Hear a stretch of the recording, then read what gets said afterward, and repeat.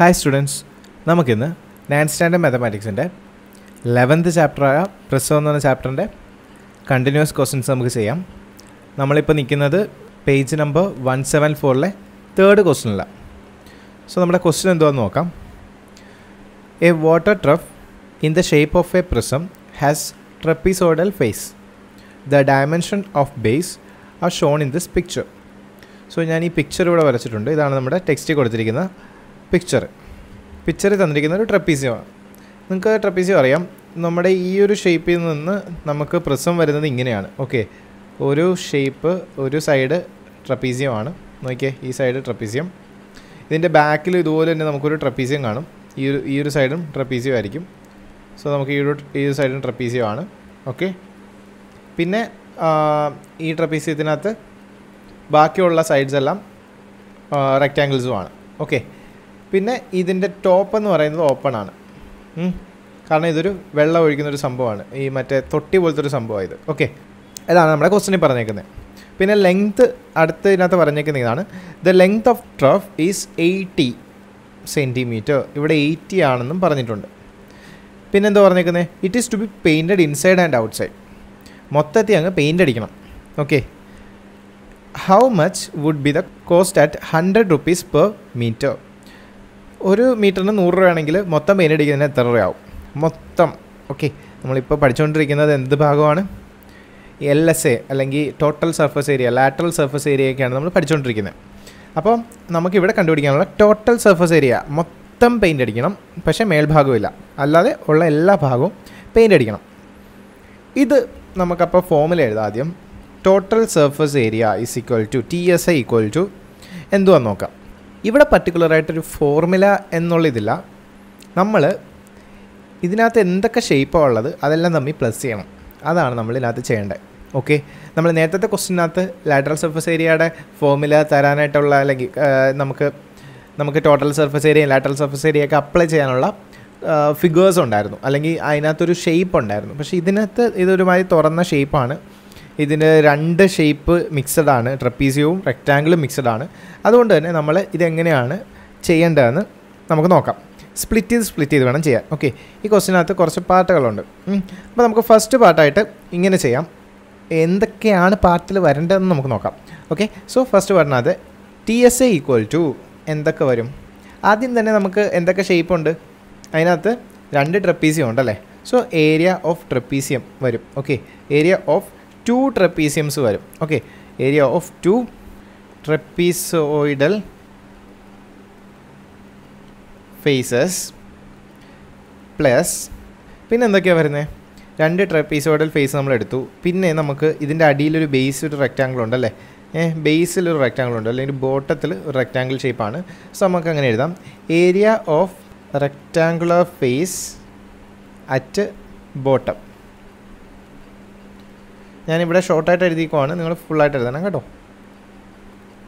Plus area of പിന്നെ എന്തുവാണ് പിന്നെ നമുക്ക് ഈ 2 സൈഡിലും റെക്റ്റാങ്കിൾസ് ഉണ്ട്. ഈ ഒരു സൈഡിലുണ്ട്, ഈ ഒരു സൈഡിലുണ്ട്. ഇതൊരു റെക്റ്റാങ്കിളാണ്. ഓക്കെ, അങ്ങനെ ഈ 2 സൈഡിലും നമുക്ക് റെക്റ്റാങ്കിൾസ് ഉണ്ട്. So area of 2 rectangular face on sides. Okay, so നമുക്ക് ആദ്യം തന്നെ ഏരിയ ഓഫ് ട്രപ്പീസിയോഡൽ ഫേസ് കണ്ടുപിടിക്കണം. അത് ഒരെണ്ണത്തിൻ്റെ അല്ല, 2 ട്രപ്പീസിയോഡൽ ഫേസ് വേണം. പിന്നെ റെക്റ്റാങ്കുലർ ഫേസ് അറ്റ് ബോട്ടം വേണം, അതാണ് രണ്ടാമത്തെ പാർട്ട്.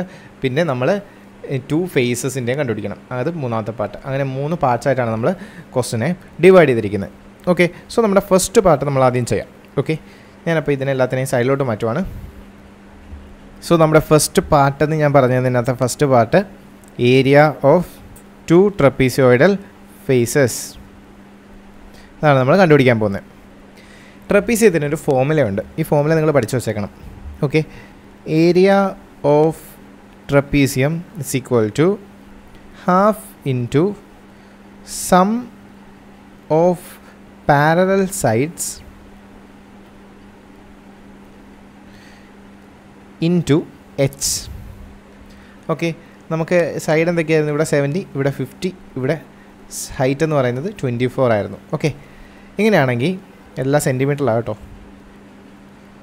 ഇങ്ങനെയാണെങ്കിൽ നമുക്ക് ഡയറക്റ്റായിട്ട് അപ്ലൈ ചെയ്ത് കൊടുക്കാം.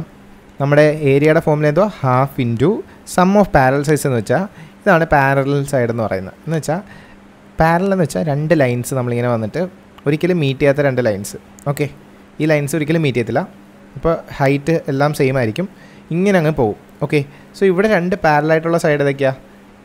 ഇതുമാണ് അല്ലേ, ഒരിക്കലും മീറ്റ് ചെയ്യാത്ത ഇങ്ങനെ കണ്ടിന്യൂസ് ആയിട്ട് പോകുന്ന സൈഡ് 70യും 50യുമാണ്. സോ നമുക്ക് എന്ത് എഴുതാം? 70 + 50 ഇൻറ്റു ഹൈറ്റ് എത്രയാണ്? 24 അല്ലേ, സോ 24 എന്ന് എഴുതാം. ഓക്കെ, സോൾവ് ചെയ്യാനായിട്ട് സിമ്പിൾ മെത്തേഡ് എന്ന് വെച്ച് കഴിഞ്ഞാൽ ഈ 2ഉം ഈ 24ഉം കൂടെ ക്യാൻസൽ ചെയ്യുക, ഇത് 12 ആയിട്ട് മാറും. തമ്മിൽ പ്ലസ് ചെയ്യുക, സോ നമുക്ക് എത്ര കിട്ടും? 120 × 12 കിട്ടും. 12 × 12 നമ്മൾ 144 ആണ്. 0 കൂടി ഇട്ട് കൊടുക്കുക, cm². ഓക്കെ, സിമ്പിളായിട്ട് മൾട്ടിപ്ലൈ ചെയ്തു. ഇനി നമുക്ക് ഏരിയ ഓഫ് ഇപ്പോൾ ഒരെണ്ണമാണ് കണ്ടുപിടിച്ചേക്കുന്നത് അല്ലേ, ഒരു ട്രപ്പീസ്യത്തിനെയാണ് നമ്മൾ ഫോമുല അപ്ലൈ ചെയ്ത് കണ്ടുപിടിച്ചത്. നമുക്ക് 2 ട്രപ്പീസ്യത്തിനെ കണ്ടുപിടിക്കണമെങ്കിലോ? So therefore 2 ട്രപ്പീസോയിഡൽ face is equal to എന്തോ 1440 × 2 അല്ലേ. അപ്പോൾ നമുക്ക് എത്ര കിട്ടും? 2880 cm². നമ്മുടെ ഫസ്റ്റ് പാർട്ടിൻ്റെ ആൻസറാണ് ഈ കിട്ടിയേക്കുന്നത്. ഓക്കെ ആണല്ലോ, 2 ട്രപ്പീസോയിഡൽ സൈഡിൻ്റെ ആ ഫേസസിൻ്റെ 2 ഇതിൻ്റെയും നമ്മൾ ഏരിയ കണ്ടുപിടിച്ചു. ഓക്കെ, ഇനി നമ്മൾ കണ്ടുപിടിക്കാനുള്ള ഏരിയ എന്തുവാ? മറ്റേ പാർട്ടിലെ ഈ ബോട്ടത്തിൽ കിടക്കുന്ന സാധനം. അപ്പോൾ നമുക്ക് ക്വസ്റ്റനിലേക്ക് ഒന്നുകൂടെ ഞാനൊന്ന് ജസ്റ്റ് കാണിച്ചു തരാം.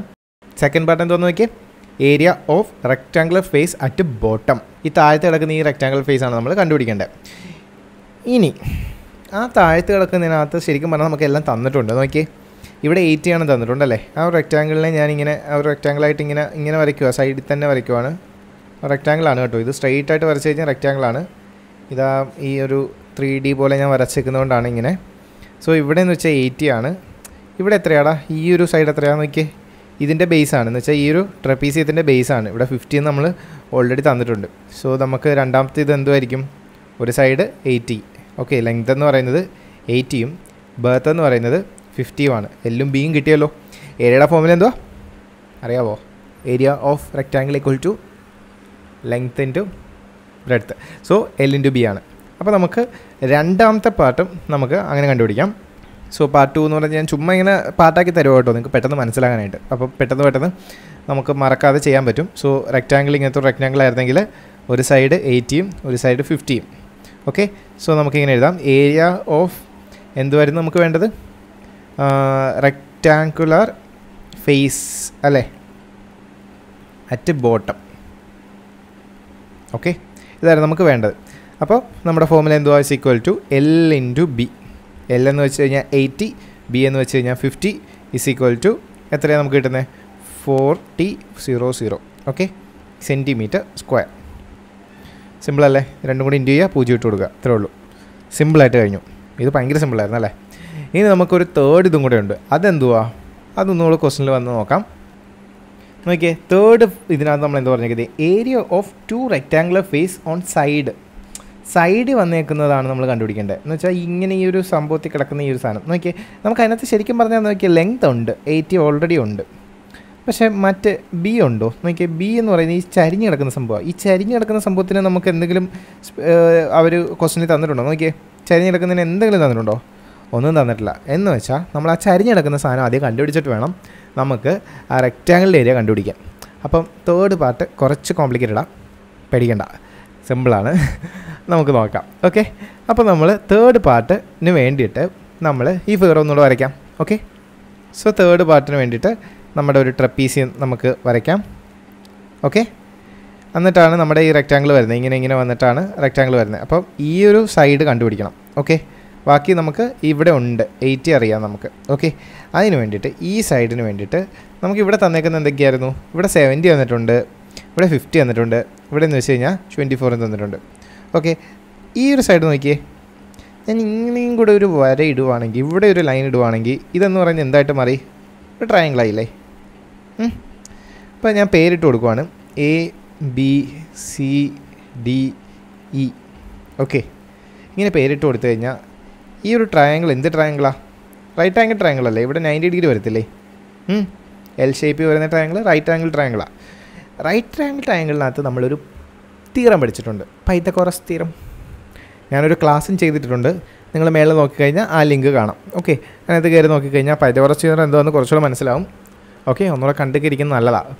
കുറച്ചൊക്കെ ഇങ്ങനെ കണ്ടൊക്കെ ഇരിക്കുന്നത് നല്ലതാണ്. സോ ഒന്നുകൂടെ കണ്ടു നോക്കുക. അതിന് ശേഷം ഇങ്ങോട്ട് വരിക, വേണമെങ്കിൽ കാണുക, അല്ലെങ്കിൽ ഒന്നുകൂടെ പറഞ്ഞുതരാം. ഇങ്ങനെ പറയുന്നത് പൈതഗോറസ് തിയറം അനുസരിച്ച് ഹൈപ്പോട്ടിന്യൂസ് സ്ക്വയർ എന്ന് പറയുന്നത് base square plus altitude square ആണ്. ഓക്കെ, ഇതിനകത്ത് ഹൈപ്പോട്ടിന്യൂസ് എന്ന് വെച്ച് കഴിഞ്ഞാൽ ഈ 90ക്ക് ഓപ്പോസിറ്റ് വരുന്നത് ഈ ചരിഞ്ഞ് കിടക്കുന്ന സംഭവത്തെയാണ് ഹൈപ്പോട്ടിന്യൂസ് എന്ന് വിളിക്കുന്നത്. ഓക്കെ, ബേസ് ഇത് നമുക്ക് ബേസ് ആയിട്ട് എടുക്കാം, ഓൾട്ടിറ്റ്യൂഡ് ഇതായിട്ട് എടുക്കാം, ഇഷ്ടമുള്ള തിരിച്ച് മറിച്ചെടുത്താലും കുഴപ്പമില്ല. പക്ഷേ ഹൈപ്പോട്ടിന്യൂസ് ചരിഞ്ഞ് കിടക്കുന്നതായിരിക്കും. ഓക്കെ, അങ്ങനെ ആലോചിക്കുക. അങ്ങനെയാണെങ്കിൽ നമുക്ക് ഹൈപ്പോട്ടിന്യൂസിനെ ഇപ്പം എച്ച് ആയിട്ട് തന്നെ എടുക്കാം. So hypotenuse square is equal to base നമുക്ക് എത്രയാണെന്ന് അറിയാമല്ലോ. എത്രയാ അറിയാവോ? ഇല്ലല്ലേ? ബേസ് അറിയാം കേട്ടോ. ഇവിടെ 50 അല്ലേ? അപ്പോൾ ഇത്രയും ഇവിടം തൊട്ട് ഇവിടം വരെ ഏകദേശം ഇത്രയെന്ന് പറയുന്നത് 50 ആയിരിക്കും അല്ലേ?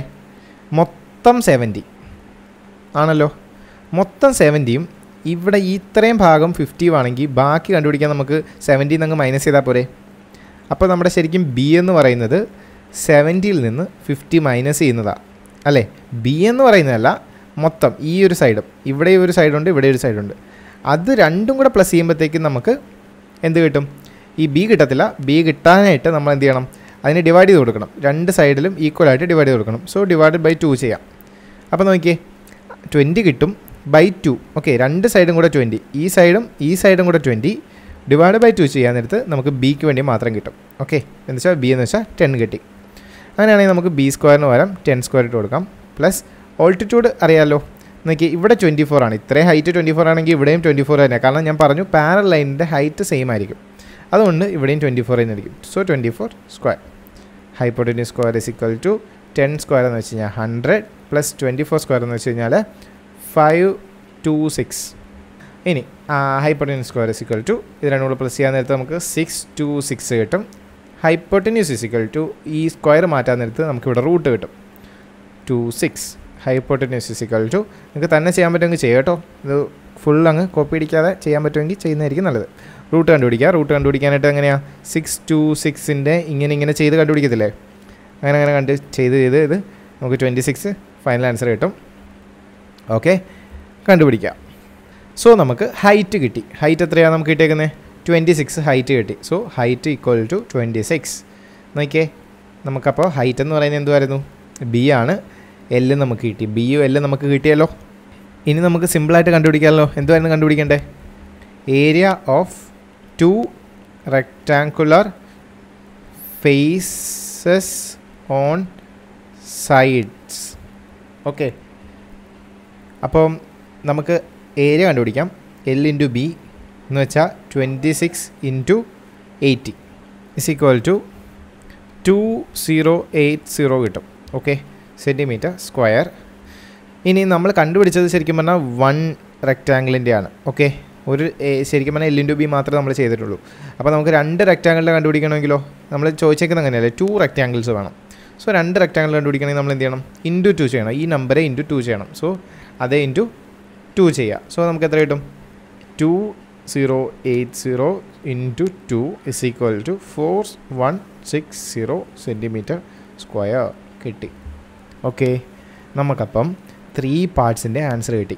ഓക്കെ, ഇനി നമുക്ക് എന്ത് ചെയ്താൽ മതി? ഇതെല്ലാം കൂടെ തമ്മിൽ അങ്ങ് പ്ലസ് ചെയ്ത് കൊടുത്താൽ മതി. ഓക്കെ, അപ്പോൾ TSA is equal to area of 2 ട്രപ്പീസിയോഡൽ face എത്രയായിരുന്നു കിട്ടിയത്? 2880 ആയിരുന്നു കിട്ടിയത് അല്ലേ, സെൻറ്റിമീറ്റർ സ്ക്വയർ. പ്ലസ് ഇനി ബോട്ടത്തിൻ്റെ നമ്മുടെ ഇത് കിട്ടിയത് എത്രയായിരുന്നു? 4000 അല്ലായിരുന്നോ? 4000 സെൻറ്റിമീറ്റർ സ്ക്വയർ പ്ലസ് ഇപ്പോൾ കിട്ടിയത് എത്രയായിരുന്നു? നമുക്ക് കിട്ടിയത് 4160 സെൻറ്റിമീറ്റർ സ്ക്വയർ. ഇനി നമുക്കിതെല്ലാം കൂടെ പ്ലസ് ചെയ്താലോ? അപ്പോൾ എത്ര കിട്ടൂടാ? 11040 സെൻറ്റിമീറ്റർ സ്ക്വയർ എന്ന് കിട്ടും. ഓക്കെ, നമുക്കിതിനെ മീറ്റർ ആക്കിയാലോ? അപ്പോൾ എത്ര കിട്ടും? ഞാൻ നേരത്തെ ഒരു ക്ലാസ്സിൽ പറഞ്ഞു തന്നിട്ടുള്ള സെൻറ്റിമീറ്ററിനെ മീറ്റർ ആക്കാനായിട്ട്, സെൻറ്റിമീറ്റർ ടു മീറ്റർ ആക്കാനായിട്ട് നമ്മൾ ഡിവൈഡഡ് ബൈ 100 ആണ്. പക്ഷേ ഇവിടെ സെൻറ്റിമീറ്റർ സ്ക്വയർ ആയതുകൊണ്ട് നമ്മൾ മീറ്റർ സ്ക്വയറിലേക്ക് ആക്കാനായിട്ട് ഡിവൈഡഡ് ബൈ 1000 ചെയ്യണം. ഓക്കെ, സോ നമുക്ക് ഇവിടെ എന്ത് ചെയ്യാം? ഡിവൈഡഡ് ബൈ 1000 ചെയ്യാം. പെട്ടെന്ന് അങ്ങ് ചെയ്യാം. 1000. ഓക്കെ, അപ്പോൾ പോയിൻ്റ് ജമ്പ് ചെയ്താൽ മതി. 1 2 3 4 ഇവിടെ വരും. 1.1040 എന്ന് കിട്ടും. 0 ഇട്ടില്ലെങ്കിലും കുഴപ്പമില്ല. സോ നമുക്ക് ഇതാണ് നമുക്ക് മീറ്റർ സ്ക്വയർ കിട്ടുന്നത്. ഓക്കെ, അപ്പോൾ നമുക്ക് മീറ്ററിൽ കിട്ടി. ഇപ്പോൾ നമുക്ക് കിട്ടിയിരിക്കുന്നത് ശരിക്കും പറഞ്ഞാൽ ടോട്ടൽ ഏരിയ ആണ്. പക്ഷേ മൊത്തത്തിൻ്റെ ഏരിയ, പെയിൻറ്റ് ചെയ്യാനുള്ള ഏരിയ എന്ന് വെച്ച് കഴിഞ്ഞാൽ എത്രയായിരുന്നു? Total surface area of inside and outside വേണം. നമുക്കിപ്പോൾ കിട്ടിയിരിക്കുന്ന ഒരു സൈഡ് മാത്രമേ ഉള്ളൂ, നമ്മൾ പുറത്ത് മാത്രമാണ് കൺസിഡർ ചെയ്തത് അല്ലേ. പക്ഷേ നമുക്ക് മൊത്തത്തിൽ കണ്ടുപിടിക്കണ്ടേ, അപ്പോൾ ഇൻസൈഡും കൂടെ കണ്ടുപിടിക്കണം. അപ്പം total area to B painted എത്രയാണ്? ഏരിയ ടു ബി പെയിൻറ്റഡ് എന്ന് പറയുന്നത് എത്രയായിരിക്കും? ഇതിൻ്റെ കൂട്ടത്തിൽ ഇത് തന്നെ എന്ന് വെച്ചാൽ ഇൻറ്റു 2 അല്ലെങ്കിൽ പ്ലസ് ചെയ്യുക. ഓക്കെ, പ്ലസ് ചെയ്യുന്നതിനെക്കാട്ടും സിമ്പിളാണ് ഇൻറ്റു ചെയ്യുന്നത്. സോ ഇൻറ്റു ചെയ്ത് കിട്ടുന്നതെന്ന് വെച്ചാൽ ഇതിൻ്റെ തന്നെ ഡബിള്. കാരണം ഇൻസൈഡ് നമ്മളിപ്പോൾ പുറത്താണ് ഞാനിപ്പോൾ വരച്ച് കാണിച്ചേക്കുന്നത്, ഇതെല്ലാം പുറത്താണ്. ഈ ബ്ലാക്ക് കളറിൽ ഞാൻ വരച്ച് വെച്ചേക്കുന്നതൊക്കെ പുറത്താണ്. ഇനി ഇതിൻ്റെ ഇൻസൈഡും പെയിൻറ്റ് ചെയ്യാനുണ്ടല്ലേ. ഇൻസൈഡ് ഈ സ്ഥലത്ത് പെയിൻറ്റ് ചെയ്യാനുള്ളതിന് ഇൻറ്റു 2 ചെയ്യണം. കാരണം ഈ ഏരിയ പറഞ്ഞേക്കുന്നതല്ല, അകത്തെ സൈഡും കൂടെ പ്ലസ് ചെയ്യാനുള്ളതാണ്. അപ്പോൾ നമുക്ക് ഇത് ഇൻറ്റു ചെയ്യാൻ നമുക്ക് എത്ര കിട്ടും? 2.208 കിട്ടും അല്ലേ. ഇനി ഇതിൻ്റെയാണ് നമ്മൾ എന്ത് കണ്ടുപിടിക്കേണ്ടത്? പെയിൻറ്റ് ചെയ്യാനുള്ള കോസ്റ്റ് കണ്ടുപിടിക്കേണ്ടത്. സോ കോസ്റ്റ് കണ്ടുപിടിക്കാൻ സിമ്പിളല്ലേ. ടോട്ടൽ കോസ്റ്റ് അതിനകത്ത് തന്നെ തന്നിട്ടുണ്ട്. ടോട്ടൽ കോസ്റ്റ് എത്രയായിരുന്നു? ഞാൻ കുറച്ചൊന്ന് മായ്ക്കാം. സോ ഞാൻ ഇവിടെ എഴുതുവാണ്. ടോട്ടൽ കോസ്റ്റ് ഈക്വൽ ടു 100 ആയിരുന്നു അല്ലേ. 1 മീറ്റർ സ്ക്വയറിന് 100 റുപ്പീസാണ്. സോ നമുക്ക് കിട്ടേണ്ട എത്രയാണ്? 2.208 മീറ്റർ സ്ക്വയറിന് എത്രയായിരിക്കും?